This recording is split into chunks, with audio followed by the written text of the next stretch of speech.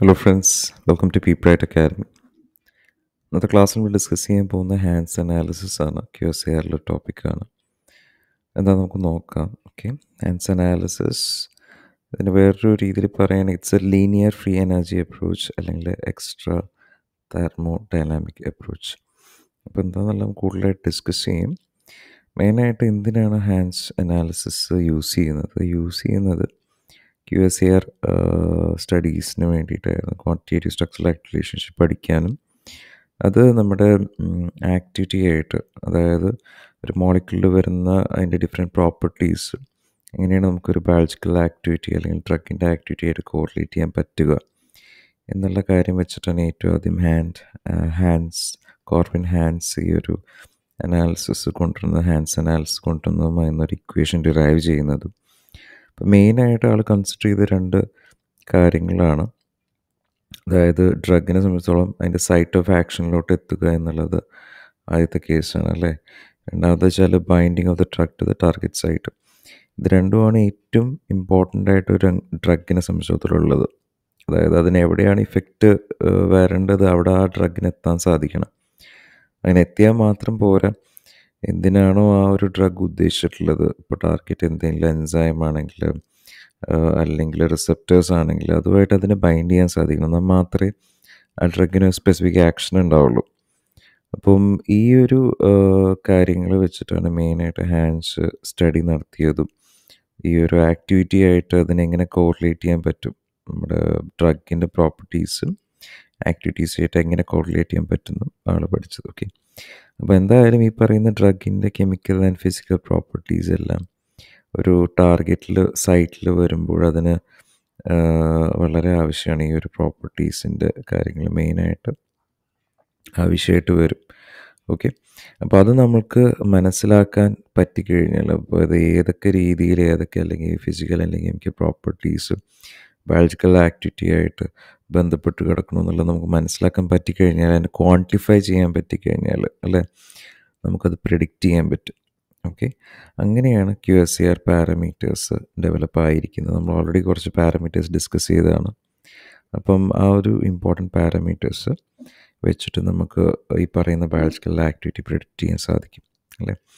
അപ്പോൾ നമുക്കറിയാവുന്ന കേസ് ഒരേ ഒരു കാര്യമുള്ളൂ, ഡ്രഗിൻ്റെ ഫിസിക്കൽ അല്ലെങ്കിൽ കെമിക്കൽ പ്രോപ്പർട്ടീസ്. അപ്പോൾ ഇനീഷ്യലി നമുക്കിത് സ്റ്റഡി ചെയ്യാൻ സാധിക്കും അല്ല, കാരണം നമ്മുടെ കയ്യിൽ നമ്മുടെ ഡ്രഗുണ്ട്. ഡ്രഗിൻ്റെ ആ പ്രോപ്പർട്ടീസ് നമുക്ക് ആക്കാൻ സാധിക്കും. പക്ഷേ ബയോളജിക്കൽ ആക്ടിവിറ്റി അറിയണമെന്നുണ്ടെങ്കിൽ ആ ഡ്രഗ് നമ്മുടെ ശരീരത്തിൻ്റെ അകത്തേക്ക് കിടക്കണം അല്ലേ.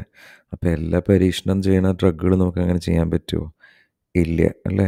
അപ്പോൾ അതാണ് മെയിൻ ചാലഞ്ച് ഉണ്ടായിരുന്നത് ഒരു ഡ്രഗ് ഡിസ്കവറിനെ സംബന്ധിച്ചിടത്തോളം. ഇപ്പം നമുക്ക് എങ്ങനെ ഫിസിക്കൽ അല്ലെങ്കിൽ കെമിക്കൽ പ്രോപ്പർട്ടീസ് വെച്ചിട്ട് ബയോളജിക്കൽ ആക്ടിവിറ്റി വരെ എത്താൻ സാധിക്കും എന്നുള്ള സ്റ്റഡീസിൻ്റെ അടിസ്ഥാനത്തിലാണ് QSAR എന്നുള്ള വളരെ ഇമ്പോർട്ടൻ്റ് ആയിട്ടൊരു മേഖല വളർന്നു വന്നിരിക്കുന്നത്. ഓക്കെ, ഇനി നമ്മൾ ഓൾറെഡി കുറേ 2-3 ഈ പറയുന്ന പാരാമീറ്റേഴ്സ് ഡിസ്കസ് ചെയ്തു. പക്ഷേ ഒരുപാട് പാരാമീറ്റേഴ്സ് ഉണ്ട് ഈ പറയുന്ന ഡ്രഗ് ആക്ടിവിറ്റി ആയിട്ട് ബന്ധപ്പെട്ട് കിടക്കുന്നത്. അപ്പോൾ ഹാൻഡ്സ് അത്രയും അധികം പാരാമീറ്റേഴ്സ് അല്ല സ്റ്റഡി ചെയ്തത്. കുറച്ച് പാരാമീറ്റേഴ്സ് ആ സമയത്ത് അറിഞ്ഞിരുന്ന പാരാമീറ്റേഴ്സിനെ കോറിലേറ്റ് ചെയ്തുകൊണ്ടാണ് ഹാൻഡ്സ് ഈ പറയുന്ന ഹാൻഡ്സ് അനാലിസിസ് സ്റ്റഡി ചെയ്തിരിക്കുന്നത്. ഓക്കെ, അപ്പം എന്തായാലും ആ പാരാമീറ്റേഴ്സ് ഹാൻഡ്സ് സെലക്ട് ചെയ്ത പാരാമീറ്റേഴ്സ് വെച്ചിട്ട് അദ്ദേഹത്തിന് ബയോളജിക്കൽ ആക്ടിവിറ്റീനെ കോറിലേറ്റ് ചെയ്യാൻ സാധിച്ചു ഒരു പരിധി വരെ. അപ്പോൾ എന്തൊക്കെയാണ് ഹാൻഡ്സ് അനാലിസിസ് യൂസ് ചെയ്ത പാരാമീറ്റേഴ്സ് നമുക്ക് നോക്കാം. ഓക്കെ, ഏറ്റവും ആദ്യം നമ്മൾ ഓൾറെഡി കണ്ടതാണ് ലോഗ് പി അല്ലെങ്കിൽ പാർട്ടീഷൻ കോഎഫിഷ്യൻ്റ് അല്ലേ. രണ്ടാമത്തത് ഹൈഡ്രോഫോബിസിറ്റി കോൺസ്റ്റൻ്റ് ആണ്, നമ്മൾ ഡിസ്കസ് ചെയ്തിട്ടില്ല, എന്തായാലും ഇത് ഇമ്പോർട്ടൻ്റ് ആണ്. മൂന്നാമത്തത് ഹാമറ്റ്സ് കോൺസ്റ്റൻറ്റ്. നാലാമത്തത് ES, അതായത് താഫ്റ്റ് സ്റ്റെറിക് കോൺസ്റ്റൻറ്റ് അല്ലേ. അപ്പം ഈ 4 പാരാമീറ്റേഴ്സാണ് മെയിനായിട്ട് നമ്മുടെ ഹാൻഡ്സ് അനാലിസിസിൽ യൂസ് ചെയ്യപ്പെട്ടിരിക്കുന്നത്, ആ ഒരു ഇക്വേഷൻ ഡിറൈവ് ചെയ്തിരിക്കുന്നത്. ഓക്കെ, അപ്പോൾ എന്തായാലും നമ്മൾ ഓൾറെഡി പറഞ്ഞു it's all linear free energy relationship related ആണ്. അപ്പോൾ അതെന്താണ് ഫ്രീ ലീനിയർ എനർജി റിലേറ്റഡ് എന്ന് വെച്ചാൽ, ചെറിയ ഒരു റേഞ്ചിലാണ് നമ്മൾ ഈ വാല്യൂ സ്റ്റഡി ചെയ്യണമെന്നുണ്ടെങ്കിൽ will always get A straight line graph. Okay, നേരെ പോണ ഒരു ഗ്രാഫ് നമുക്ക് കിട്ടും. അത് പക്ഷേ ഒരു പ്രോബ്ലം ഉണ്ട്, if it is only in small ranges. ചെറിയ ക്വാണ്ടിറ്റിയിലാണെങ്കിൽ ഓക്കെ, നമുക്ക് കുഴപ്പമില്ല, സ്ട്രെയിറ്റ് ലൈൻ ഗ്രാഫ് കിട്ടും. ഓക്കെ, പക്ഷേ ഇതിൽ പാരാമീറ്റേഴ്സ് കൂടുന്നതിനനുസരിച്ചിട്ട്, അല്ലെങ്കിൽ അതിൽ വരുന്ന ഡ്രഗിൻ്റെ ക്യാരക്ടർ അനുസരിച്ച്, അല്ലെങ്കിൽ ഹൈഡ്രോഫോബിസിറ്റി വാല്യൂ മാറുന്നതിനനുസരിച്ചിട്ട് ഈ പറയുന്ന ഗ്രാഫിൻ്റെ ഇത് മാറും. ഓക്കെ, അതിൻ്റെ രീതി മാറും. നമുക്കൊരു ഹൈപ്പർബോളിക് ഗ്രാഫ് കിട്ടാം ഡിപ്പെൻഡിങ് അപ്പോൺ ദി ഡ്രഗ്, അല്ലെങ്കിൽ വേരിയസ് പാരാമീറ്റേഴ്സ് മാറുന്നതിനനുസരിച്ചിട്ട്. ഓക്കെ, എന്തായാലും ഇപ്പോൾ ഈ ഒരു ലീനിയർ ഇക്വേഷൻ ആണെങ്കിൽ it will be log 1/c is equal to k1 log p plus k2 sigma plus k3 e3 plus k4. ഇതാണ് ലീനിയർ ഫ്രീ എനർജീൻ്റെ കേസിലാണെങ്കിൽ വരുന്ന equation. പക്ഷേ അത് നമ്മൾ ഓൾറെഡി പറഞ്ഞു, സ്മോൾ റേഞ്ചിൽ അല്ലെങ്കിൽ ലിമിറ്റഡ് റേഞ്ചിൽ മാത്രമേ നമുക്ക് ആ ഒരു ഇക്വേഷന് വാലിഡ് ആവുള്ളൂ, അതേപോലെ അതൊരു സ്ട്രെയിറ്റ് ലൈൻ ഗ്രാഫ് ആവുള്ളൂ. പക്ഷെ അത് മാറുന്നതിനനുസരിച്ചിട്ട്, ലാർജർ റേഞ്ചിലോട്ട് പോകുന്നതിനനുസരിച്ചിട്ട് അതിൽ വ്യത്യാസം വരും അല്ലേ. അപ്പോൾ അതിൽ 1/c സി എന്ന് വെച്ചാൽ എന്താണ്? It's A molar concentration of the drug that can produce A biological activity, A certain biological activity. അതാണ് 1/c എന്ന് പറയുന്നത്.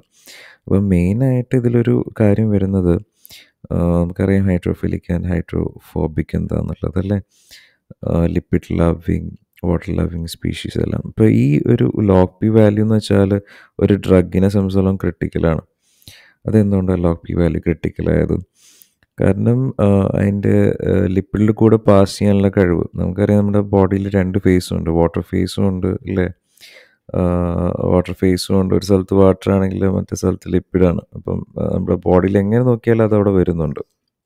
അപ്പോൾ ഡ്രഗിന് ഇതിൻ്റെ അകത്തു കൂടെ പാസ് ചെയ്ത് പോകാച്ചാൽ അത് പാടാണ്. കാരണം എന്താ, ഈ പറയുന്ന വാട്ടറിൽ നിന്ന് ലിപ്പിഡിലേക്ക് പോകുന്നതിൻ്റെ ഇടയിൽ നമുക്കറിയാം ബാരിയേഴ്സ് ഉണ്ട് അല്ലേ. അപ്പോൾ ലിപ്പിഡ് സോലബിലിറ്റി, അപ്പോൾ വെള്ളത്തിലോട് കൂടുതൽ ഇഷ്ടം തോന്നിക്കഴിഞ്ഞാൽ അത് പാസ് ആയി പോകും, അതിൻ്റെ അപ്പുറത്തേക്ക് ഇല്ല. അതേപോലെ ലിപ്പിഡിനോട് കൂടുതൽ താല്പര്യമുള്ള ആളാണെങ്കിലും അതൊന്നും അപ്പുറത്തേക്ക് പോകില്ല, ലിപ്പിഡിൻ്റെ ഒപ്പം നിൽക്കുള്ളൂ അല്ലേ. അപ്പോൾ ഇതിനൊരു ഒപ്റ്റിമം ബാലൻസ് ഉണ്ടെങ്കിൽ മാത്രമേ നമ്മുടെ ഡ്രഗിന് എന്ത് സാധിക്കുള്ളൂ, നമ്മുടെ ഡ്രഗിന് ഇതിൻ്റെ അകത്ത് കൂടെ ഒരു ഫേസിൽ നിന്നും മറ്റേ ഫേസിലോട്ട് ട്രാവൽ ചെയ്യാൻ സാധിക്കുള്ളൂ. അതുകൊണ്ട് തന്നെ ഇത് ഇമ്പോർട്ടൻ്റ് ആണ്. അപ്പോൾ അത് നമ്മൾ വിചാരിക്കുന്ന പോലെ അത്ര എളുപ്പമല്ല. ഡ്രഗ് ഡിസ്കവർ ചെയ്തെന്ന് വെച്ചിട്ട് മാത്രം കാര്യങ്ങൾ തീരില്ല. അതിന് ഈ പറയുന്ന സൈറ്റ് ഓഫ് ആക്ഷനിലോട്ട് എത്താൻ സാധിക്കണം അല്ലേ. അവിടെ ആ ടാർഗറ്റിലെത്തിയാൽ മാത്രമേ അതിന് ആക്ടിവിറ്റി കാണിക്കാൻ സാധിക്കുള്ളൂ. അങ്ങനെ കുറേ ഫാക്ടേഴ്സ് ഉണ്ട്. അപ്പം ഈ ഡ്രഗ് ഡിസ്കവർ ചെയ്യുന്നതിൻ്റെ ഒപ്പം തന്നെ ഈ പറയുന്ന പ്രോപ്പർട്ടി സ്റ്റഡി ചെയ്ത് ചെയ്യുക എന്നുള്ളത് വളരെ ഇമ്പോർട്ടൻ്റ് ആണ്. ഓക്കെ, സോ ഹൈലി ഹൈഡ്രോഫിലിക് ആണെങ്കിൽ ഞാൻ ഓൾറെഡി പറഞ്ഞു, ഒരുപാട് വെള്ളത്തിന് ഇഷ്ടപ്പെടുന്ന ആളാണെങ്കിൽ ലിപ്പിഡ് ബാരിയർ ക്രോസ് ചെയ്യോ? ഇല്ല, ക്രോസ് ചെയ്യില്ല. അതേപോലെ തന്നെ ഹൈലി ലിപ്പോഫിലിക് ആണെങ്കിൽ ഈ പറയുന്ന ഹൈഡ്രോഫോബിക് അല്ലെങ്കിൽ വെള്ളത്തിൻ്റെ അപ്പുറത്തേക്ക് അതിനെ ക്രോസ് ചെയ്യാൻ സാധിക്കുമെന്ന് വെച്ച് കഴിഞ്ഞാൽ ഇല്ല. So it should have an optimum value. അത് നമുക്ക് ഈ പറയുന്ന ഡ്രഗ് ഡിസ്കവർ ചെയ്ത് കഴിയുമ്പോൾ തന്നെ നമുക്കതിൻ്റെ പ്രോപ്പർട്ടീസ് സ്റ്റഡി ചെയ്തെടുത്ത് മനസ്സിലാക്കാൻ സാധിക്കും. ഓക്കെ, അപ്പം ഓൾറെഡി നമ്മൾ പറഞ്ഞു, if it's A large range then നമുക്ക് കിട്ടാമോ സ്ട്രെയിറ്റ് ലൈൻ ഗ്രാഫ് ആണോ? അല്ല, it will be A parabolic graph. Okay, ഇനി പറഞ്ഞു വന്നപ്പോൾ ഈ പറയുന്ന ലാർജ് റേഞ്ചിൽ കാൽക്കുലേഷൻ നടക്കുമ്പോൾ നമുക്ക് എന്താ ഹാൻസ് അനാലിസിസ് തന്നിരിക്കുന്നത്? ഈ ഒരു ഇക്വേഷനാണ് ഹാൻസ് അനാലിസിസ് ഫൈനലി നമുക്ക് തന്നിരിക്കുന്നത്. ഇറ്റ്സ് എന്താ പറയണത് നമുക്ക് നോക്കാം. log 1/c is equal to k1 log p square plus k2 log p plus k3 sigma k4 es plus k5. k എന്ന് പറഞ്ഞാൽ നമുക്കറിയാം ഇറ്റ്സ് റേറ്റ് കോൺസ്റ്റൻറ്റ് അല്ലേ. അപ്പോൾ ആദ്യത്തെ 2 ഇൻഡിക്കേറ്റ് ചെയ്യുന്നത് എന്താ? ഈ പറയുന്ന ആദ്യത്തെ 2 കാര്യങ്ങൾ ഇൻഡിക്കേറ്റ് ചെയ്യുന്നത് it is A partition coefficient അല്ലേ, അതുമായിട്ട് റിലേറ്റ് ചെയ്ത് കിടക്കുന്നതാണ് k1 ആൻഡ് k2 എന്ന് പറയുന്നത്. k3 ഹാമറ്റ് കോൺസ്റ്റൻറ്റുമായിട്ട് ബന്ധപ്പെട്ട് കിടക്കുന്നതാണ്. സ്റ്റാഫ് കോൺസ്റ്റൻ്റ് അല്ലെങ്കിൽ സ്റ്റെറിക് കോൺസ്റ്റൻറ്റുമായിട്ട് ബന്ധപ്പെട്ട് കിടക്കുന്നതാണ്. അങ്ങനെ ഡിഫറെൻറ്റ് കോൺസ്റ്റൻസുമായിട്ട് റിലേറ്റ് ചെയ്തിട്ടാണ് ഹാൻസ് നമ്മുടെ ഇക്വേഷൻ ഫൈനലൈസ് ചെയ്തിരിക്കുന്നത്. ഓക്കെ, അപ്പം എന്തൊക്കെയാണ് നമ്മൾ ഓൾറെഡി കണ്ടാണ്. പാർട്ടീഷൻ കോഎഫിഷ്യൻ്റ് എന്താ നമ്മൾ ഡിസ്കസ് ചെയ്തതാണ്. It's A ratio of concentration of substance in the organic and aqueous space of 2 compartment system അല്ലേ. അതിൻ്റെ ഇടയിൽ ഇക്വിലിബ്രിയം ഉണ്ടാവും. ഇത് മെയിനായിട്ട് എന്താ കാണിക്കുക വെച്ചാൽ it will let us know about the movement of drugs. ഒരു സ്ഥലത്ത് നിന്ന് ഒരു ഫേസിൽ നിന്ന് മറ്റേ ഫേസിലോട്ട് ഡ്രഗിൻ്റെ മൂവ്മെൻറ്റിനെ കുറിച്ച് നമുക്ക് പറഞ്ഞുതരും. അതേസമയം ഹാമറ്റ്സ് കോൺസ്റ്റൻറ്റ് സിഗ്മ അല്ലെങ്കിൽ ഇലക്ട്രോണിക് പാരാമീറ്ററിൽ എന്താ നമ്മൾ പറഞ്ഞു തന്നെ, അത് ഇലക്ട്രോൺ വിഡ്രോയിങ് അല്ലെങ്കിൽ ഇലക്ട്രോൺ ഡൊണേറ്റിംഗ് ഇഫക്റ്റ് വെച്ചിട്ടാണ് നമ്മൾ പറഞ്ഞത്. Taking in to consideration the benzoic acid അല്ലേ. അപ്പോൾ മെയിനായിട്ട് അത് നമുക്ക് തന്ന ഇൻഫർമേഷൻ എന്ന് വെച്ചാൽ ഡ്രഗിൻ്റെ അയണൈസേഷനെ കുറിച്ചായിരുന്നു.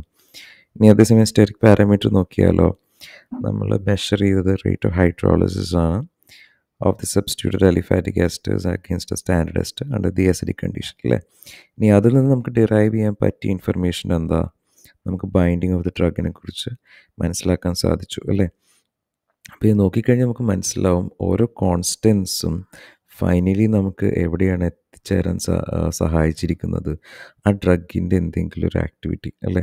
ആ ബോഡിയിൽ സംഭവിക്കുന്ന ഡ്രഗിൻ്റെ എന്തെങ്കിലും ഒരു ആക്ടിവിറ്റിയിലോട്ട് അതിന് നമ്മൾ മനസ്സിലാക്കി തരാൻ സാധിക്കുന്നു അല്ലേ. അപ്പോൾ അത് ഭയങ്കര ഇമ്പോർട്ടൻ്റ് ആണ്.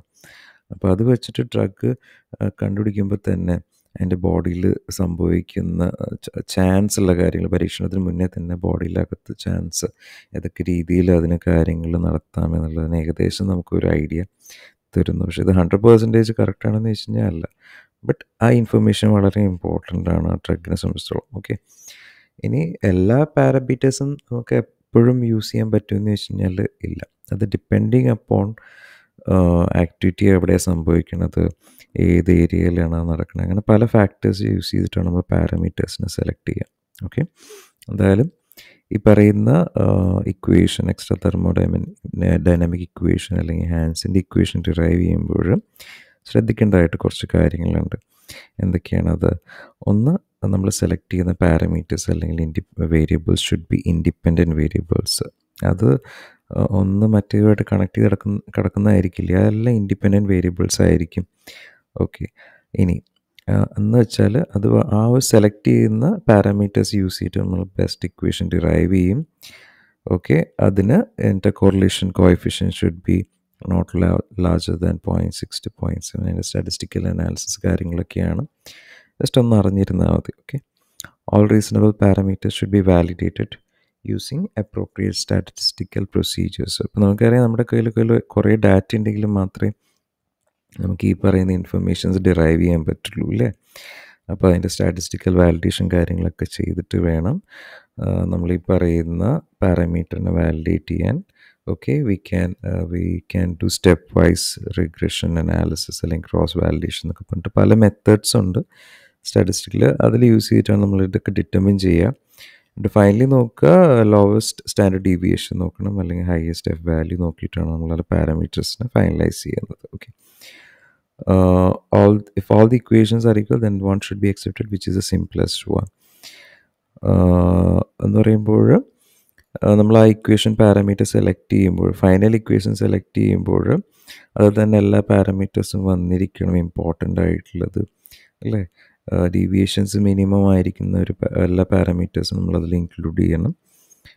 അങ്ങനെ ഫൈനലി ഒരു ഇത് നമ്മൾ സെറ്റ് ചെയ്യുകയാണ്, നമ്മളൊരു ഇക്വേഷൻ സെറ്റ് ചെയ്യണം. ഇനി നമ്പർ ഓഫ് ടേൺസ് അല്ലെങ്കിൽ variables should be at least 5 or 6 data point variable. അതെല്ലാം സ്റ്റാറ്റിസ്റ്റിക്കൽ ഇതാണ്.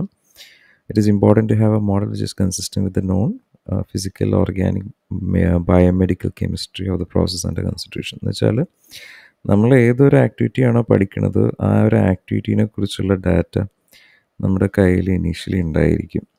ഓക്കെ, കുറച്ച് മോളിക്യൂൾസ് ഓൾറെഡി കണ്ടുപിടിച്ചിരിക്കുന്ന മോളിക്യൂൾസ് ഉണ്ടാവും, അതിൻ്റെ പ്രോപ്പർട്ടി അറിഞ്ഞിരിക്കും. ഓക്കെ, പിന്നെ അത് ഏത് ആക്ടിവിറ്റിയാണോ നമ്മൾ സ്റ്റഡി ചെയ്യുന്നത് അതിനെക്കുറിച്ച് അത്രയും ഡേറ്റ കിട്ടിക്കഴിഞ്ഞാൽ നമുക്കിതൊന്ന് ഡിറൈവ് ചെയ്തെടുക്കാൻ പറ്റും പല ഇൻഫർമേഷൻസും. അത് വെച്ചിട്ടാണ് നമ്മൾ ഈ പറയുന്ന ഇക്വേഷൻസ് കണ്ടുപിടിക്കുന്നത്, കോറിലേറ്റ് ചെയ്യാൻ വേണ്ടിയിട്ട് വിത്ത് ദ ബയോളജിക്കൽ ആക്ടിവിറ്റി. ഇനി ഹാൻസിൻ്റെ അക്യുറസി ഇൻക്രീസ് ചെയ്യണമെങ്കിൽ, ഇക്വേഷൻ ഇൻക്രീസ് ചെയ്യണമെങ്കിൽ നമ്മൾ യൂസ് ചെയ്യുന്ന നമ്പർ ഓഫ് അനലോഗ്സ് അല്ലെങ്കിൽ ഡ്രഗ്സിൻ്റെ അല്ലെങ്കിൽ അതിന് റിലേറ്റഡ് ആയിട്ട് മോളിക്യൂൾസിൻ്റെ എണ്ണം മാക്സിമം കിട്ടിക്കഴിഞ്ഞാൽ അത്രയും നല്ല ഇൻഫർമേഷൻ നമുക്ക് കിട്ടും അല്ലേ. നമ്പർ കൂടുന്നതിനനുസരിച്ചിട്ട് അതിൻ്റെ ചാൻസസ് ഓഫ് സക്സസ് റേറ്റ് അല്ലെങ്കിൽ പ്രോബിലിറ്റി ഓഫ് സക്സസ് കൂടിക്കൊണ്ടിരിക്കും. പിന്നെ ആക്യുറസി ഓഫ് ബയോളജിക്കൽ ഡാറ്റ, എത്ര സ്റ്റഡി നടന്നിട്ടുണ്ടോ അതിൻ്റെ ഡാറ്റ ഈ പറയുന്ന കെമിക്കൽ സ്ട്രക്ചറിൻ്റെയും അതിൻ്റെ ബയോളജിക്കൽ ആക്ടിവിറ്റീൻ്റെയും എത്രമാത്രം ഡാറ്റ ആക്യുറസി ഉണ്ടോ അതിനനുസരിച്ച് നമ്മൾ ഈ പറയുന്ന ഹാൻസ് ഇക്വേഷൻ ഡെവലപ്പ് ചെയ്യുന്ന ഇക്വേഷൻ്റെ സക്സസ് റേറ്റ് കൂടാൻ ചാൻസ് ഉണ്ട്. പിന്നെ ഏറ്റവും ഇമ്പോർട്ടൻ്റ് ആയിട്ട് സെലക്ട് ചെയ്യുന്ന പാരാമീറ്റേഴ്സ്, അപ്പം എല്ലാ ഡ്രഗിനും ഒരേ സ്ഥലത്തായിരിക്കില്ല അതിൻ്റെ ആക്ഷൻ വരുന്നത്, പലതിനും പല സ്ഥലത്തായിരിക്കും. അപ്പം നമ്മൾ ഏതൊക്കെ പാരാമീറ്റേഴ്സ് സെലക്ട് ചെയ്യുന്നു അതും കൂടി റിലേറ്റ് ചെയ്തിരിക്കും അതിൻ്റെ സക്സസ് എന്ന് വെച്ചാൽ. ഇനി ആപ്ലിക്കേഷൻ എന്താ ഹാൻസ് അനാലിസിസിൻ്റെ? മെയിനായിട്ട് നമുക്കൊരു ഡ്രഗ് ഡിസ്കവറിയിൽ പുതിയ ഡ്രഗ് ഡിസ്കവറി ചെയ്യുമ്പോൾ, അല്ലെങ്കിൽ നമ്മളൊരു പുതിയ മോളിക്യൂൾ ഡെവലപ്പ് ചെയ്യുമ്പോൾ അതിൻ്റെ ആക്ടിവിറ്റി പ്രെഡിക്റ്റ് ചെയ്യാൻ സാധിക്കുന്നു. അതിന് ഏതൊക്കെ രീതിയിലാണ് പ്രോപ്പർട്ടി വേണ്ടതെന്ന് നമുക്ക് മനസ്സിലാക്കാൻ സാധിക്കും. ഒരു നല്ല ആക്ടിവിറ്റിക്ക് വേണ്ട കാര്യങ്ങൾ എന്തൊക്കെയാണെന്ന് വെച്ചാൽ അതിനനുസരിച്ച് നമ്മുടെ ഡ്രഗ് ഡിസ്കവറി നമുക്ക് ആദ്യം തന്നെ ട്യൂൺ ചെയ്യാൻ പറ്റും. ഇതാണ് ഹാൻസ് അനാലിസിസിൻ്റെ ഏറ്റവും ഇമ്പോർട്ടൻ്റ് ആയിട്ടുള്ള ഒരു കാര്യം. Okay, and it can also indicate what are the influence parameters on the mechanism of action. അപ്പോൾ നമ്മളിപ്പോൾ ഡ്രഗ് ഒരു സ്ഥലത്ത് പോയി ആക്ട് ചെയ്യണം, അവിടെ ഡ്രഗ് ബൈൻഡ് ചെയ്യണമെന്നുണ്ടെങ്കിൽ അതിന് വേണ്ട പാരാമീറ്റേഴ്സ് എന്തൊക്കെയാണ്, അവിടെ ബൈൻഡ് ചെയ്യാൻ വേണ്ട ആവശ്യങ്ങൾ എന്തൊക്കെയാണെന്നുള്ളതും ഹാൻസ് അനാലിസിസ് വെച്ചിട്ട് നമുക്കൊരു പരിധി വരെ മനസ്സിലാക്കാൻ സാധിക്കുന്നു. അപ്പം ഇതിൽ ഒരു എക്സാമ്പിളായിട്ട് പറയുന്ന ഹൈഡ്രോജനിക് blocking activity of analogues of beta hello aryl amines ആണ്. ഇതിൻ്റെ ഈ പറയുന്ന പോലെ അനാലിസിസ് ചെയ്യുകയും അത് വെച്ചിട്ട് ഒരു ഇക്വേഷൻ കണ്ടുപിടിക്കുകയും അതിൻ്റെ വാല്യൂസ് കണ്ടുപിടിക്കുകയൊക്കെ ചെയ്തു. അപ്പോൾ ഇതിൽ മെയിനായിട്ട് നോക്കിക്കഴിഞ്ഞാൽ പൈ വാല്യൂ കൂടുതലാണ് അല്ലേ. പൈ വാല്യൂ വെച്ചാൽ ഹൈഡ്രോഫോബിസിറ്റി കോൺസ്റ്റൻ്റ് ആണ് പൈ വാല്യൂ എന്ന് പറയുന്നത്. അപ്പോൾ ഇത് ഈ ഒരു ആക്ടിവിറ്റിയിൽ അല്ലെങ്കിൽ ഹൈഡ്രോജനിക് ബ്ലോക്കിംഗ് ആക്ടിവിറ്റിയിൽ ഏറ്റവും കൂടുതൽ ഇൻഫ്ലുവൻസ് വരുന്നത് ഏത് പാരാമീറ്ററാണെന്ന് ചോദിച്ചു കഴിഞ്ഞാൽ അത് പൈ ആണ്. അതായത് അതിൻ്റെ വാല്യൂ നമുക്ക് കാണാൻ സാധിക്കും കൂടുതലാണ് അല്ലേ. അല്ലെങ്കിൽ ഹൈഡ്രോഫോബിസിറ്റി കോൺസ്റ്റൻ്റ് ആണ് ഏറ്റവും കൂടുതൽ റോൾ അവിടെ ഉള്ളത്. Then followed by Hammett constant 0.12 sigma എന്ന് പറയുന്ന വാല്യൂ ആണ് അവർക്ക് കാൽക്കുലേറ്റ് ചെയ്ത് കണ്ടുപിടിക്കാൻ പറ്റുന്നത്. അത്രയും സിഗ്നിഫിക്കൻ്റ് അല്ല ഹൈഡ്രോഫോബിസിറ്റി വെച്ച് കമ്പയർ ചെയ്യുമ്പോൾ, but again that contribute to the activity. അപ്പം നോക്കിക്കഴിഞ്ഞാൽ ബാക്കിയുള്ള പാരാമീറ്റേഴ്സ് ഉണ്ടെന്ന് വെച്ച് കഴിഞ്ഞാൽ ഇല്ല അല്ലേ. ബട്ട് അതിൽ ഏറ്റവും കൂടുതൽ ഇൻഫ്ലുവൻസ് വരുന്നത് ഈ രണ്ട് പാരാമീറ്റേഴ്സാണ്. അപ്പോൾ ഓരോ ഡ്രഗിനും അതിൻ്റെ നമ്മൾ പ്രീവിയസ് ആയിട്ട് പഠിച്ച ഡ്രഗ്സിൻ്റെയും മോളിക്യൂൾസിൻ്റെയും എല്ലാം വാല്യൂസും കാര്യങ്ങളും പ്രോപ്പർട്ടീസൊക്കെ മനസ്സിലാക്കി കഴിഞ്ഞാൽ അതിൽ ഏറ്റവും കൂടുതൽ കോൺട്രിബ്യൂട്ടിങ് ഫാക്ടർ ഏതിനാണെന്നും അത് വെച്ചിട്ട് നമുക്ക് നമ്മുടെ പുതിയതായിട്ട് നമ്മൾ കണ്ടുപിടിക്കുകയോ അല്ലെങ്കിൽ പുതിയ മോളിക്യൂൾസ് ഡിസൈൻ ചെയ്യുക സമയത്ത് അത് യൂസ് ചെയ്യാൻ സാധിക്കും. അതാണ് മെയിനായിട്ട് ഈ പറയുന്ന ഹാൻസ് അനാലിസിസിൻ്റെ ഇമ്പോർട്ടൻസ് എന്ന് പറയുന്നത്. ഓക്കെ, അപ്പോൾ ഹാൻസ് അനാലിസിസ് ഇമ്പോർട്ടൻ്റ് ആണ്, ചോദിക്കാറുള്ളതാണ് എക്സാമിനേഷൻ പോയിന്റ് ഓഫ് വ്യൂ. അതൊക്കെ നന്നായിട്ട് അറിഞ്ഞിരിക്കുക, കാര്യങ്ങളൊക്കെ മനസ്സിലാക്കി വയ്ക്കുക, നന്നായിട്ട് പഠിക്കുക. Okay, so thank you for watching P.Bright Academy. Bye.